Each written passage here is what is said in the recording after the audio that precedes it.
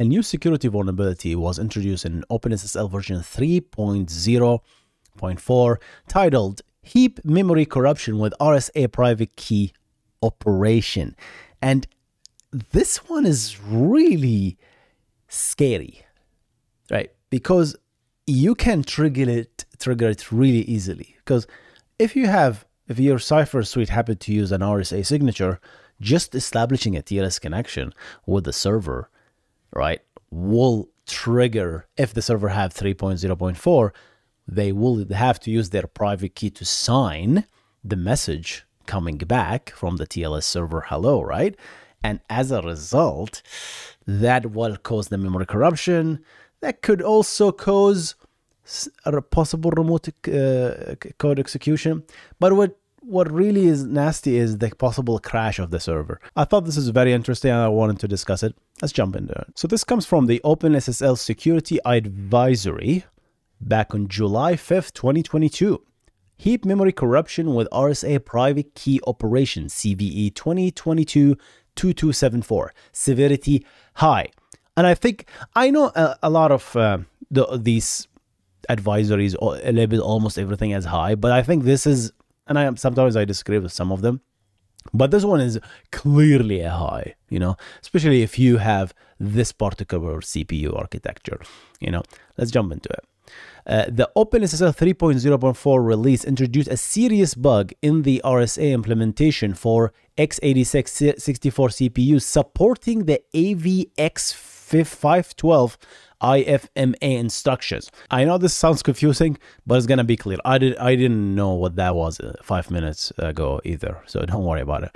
This issue makes the RSA implementation with 2048-bit private keys incorrect on such machines, and memory corruption will happen during the computation. As a consequence of the memory corruption, an attacker may be able to trigger a remote code execution on the machine performing the computation, or just crash the server. I mean, the moment you have memory corruption, a crash might happen, right? If you have OpenSSL 3.0.4, that's the first condition, right? If you have 1.1.1 or other stuff, 1.02, you're not affected at all. If you have that, you're good. But if you have 3.0.4, that's not enough. You should have 3.0.4, and you should have a CPU that supports this complex instruction set system, which is this AVX512. You might say, what is that? We're going to come and discuss that. You see, cryptography. When you do cryptography and you do public key cryptography, you use exponentials and modular algorithm all the time. And doing these operations in the general purpose CPU, using RESC, reduced instruction sets, like using addition and normal multiplication, these basic operation can be expensive. So Intel actually introduced a new CPU that supports a specific instruction, which I think they call these CPUs complex instruction set, CISC, right? So they introduced a baked-in instruction that does this complex stuff. Their RSA that does all of that stuff, right? Multiplication, modulo, power, exponents, all this fancy stuff that security people do. What OpenSSL 3.0.4 did is started consuming this instruction set if your CPU supports it. That's what they did, effectively, in this particular issue. That's what they did. In this particular issue, this is the issue where we found the bug. But this is where we discovered it. The work was, let's support this particular CPU, right? Because it's actually much faster to do this operation in a single CPU, in a single instruction in the CPU, instead of doing it, I don't know, as a multiplication and an exponential and doing everything in sort of a normal multiple instructions. Make sense? So OpenSSL started supporting that, and they introduced a bug in the process. Roya discovered the bug and gave a repro case, and he says, hey, I have this particular CPU, and this only happens when I have this particular CPU. This tells you that and you're a programmer, you know that there are multiple code paths that take place. So why didn't this happen on more normal CPUs? Because it's a completely different code path. In normal CPUs, we're going to use a completely different module that executes the normal code for exponents and modules, right? Using simple instruction sets.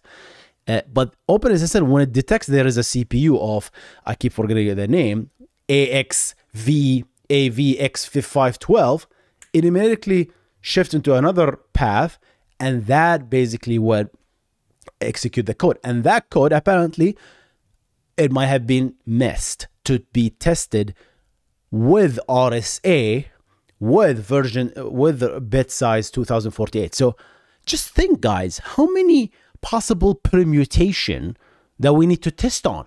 It's massive, right? So I don't blame the OpenSSL team running into these bugs like every now and then. And here's the fix, you guys. Here's the fix. She actually installed the fix, and the fix is really interesting because the fix is just a division problem here, where the factor size was accidentally sent as in number of bits, where it should have been sent in this special unit, which OpenSSL uses, BNU long. And this BNU long is actually kept, it depends on the word that is being used, but it could be 16, 32, or 64 bits in size. So the fix here is just divide the number of bits by 8, make them bytes, and divide that number of bytes by the size of this unit that the OpenSSL team uses, which is BNU long. And that gives you the number of BNU longs effectively. And that's what you should use. That was the bug, right?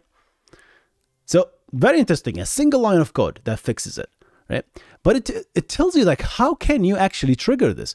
If you look closely, you know, in a traditional cipher suite, here's an example of a cipher suite. You know, cipher suites, at least in TLS 1.2 for simplicity, it consists of what? 4 parts.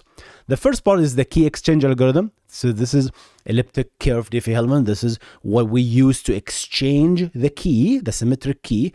And this is the symmetric key encryption algorithm. So this is the guy, right? And the last one is the message digest authentication, the message authentication code, where we make sure that nobody actually tinkered with the message. And this one is the second part, which is the signature. Anything you send back, the server uses this algorithm and uses its private key to sign the message that is sent, so that when the client gets that message, it uses the server public key to decrypt, to verify the message that it belongs to. So the moment you, as a client, as an attacker, you send a TLS request with this particular signature telling the server, hey, server, I only support this signature, this cipher suite. The server will be forced to use this particular, assuming it supports it, and it will use its private key. And the moment it uses its private key, it will go through this code path, assuming the server is running on a CPU that supports AX512 instruction set, the complex instruction set that does all this RSA stuff baked into the CPU. Then immediately you're gonna run into this problem. The server will either crash, the client, which is the attacker, can send a bulk of code that the server might actually accidentally execute, causing a remote code execution. Obviously, we didn't see any examples, but that's basically the whole explanation of this interesting bug. What do you guys think about this? Let me know if your thoughts below. I'm gonna see you on the next one. You guys stay awesome. Goodbye.